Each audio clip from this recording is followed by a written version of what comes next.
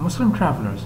Although many people in Europe, such as Marco Polo and Vasco da Gama, are famous for traveling, you'll find that the Muslims have a very long history of travel throughout the world.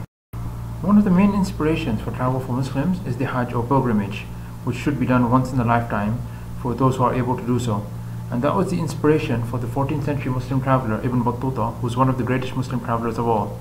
He traveled across North Africa, the Middle East, India, the Far East, and many other places throughout his lifetime, covering a distance of about 40,000 miles. That's before the invention of the steam engine. Another example of a Muslim who traveled for pilgrimage was Ibn Jubair, who was from what is now Valencia in Spain.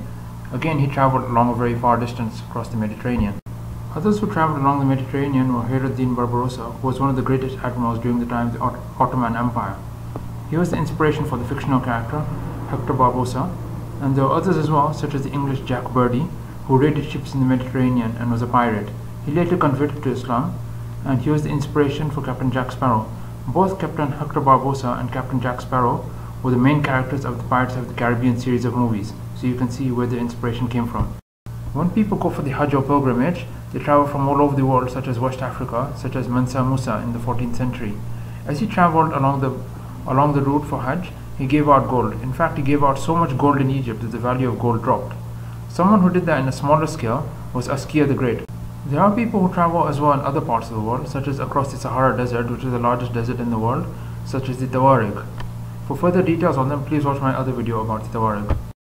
Muslims also travel for other reasons, but they're not always famous for travel, such as Malik ibn Deenar, who traveled to India, and the uncle of the Prophet peace be upon him, called Saad ibn Abi Waqqas, who's buried in Guanzhou in China.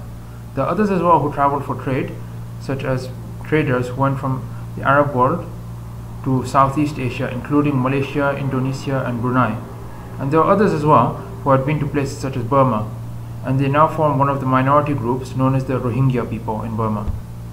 Muslim travelers were some of the first people to travel to certain parts of the world, such as Ibn Fadlan during the time of the Abbasids, who had been to Russia and wrote about his travels. He inspired the book Eaters of the Dead by Michael Crichton and also the movie The 13th Warrior.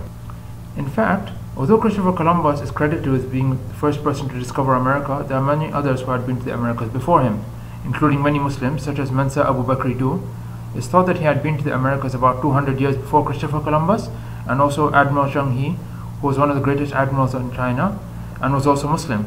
It's thought that he had been to the Americas before Christopher Columbus and traveled in many ships that were about 400 feet long, whereas Christopher Columbus had only 3 ships that were only about 40 feet long. Admiral Zheng had also traveled elsewhere, such as in Africa to Somalia, and had taken animals back to China with him. I'm sure you can find other examples, but I hope you found this interesting and insightful. Please like and share my video. Thank you.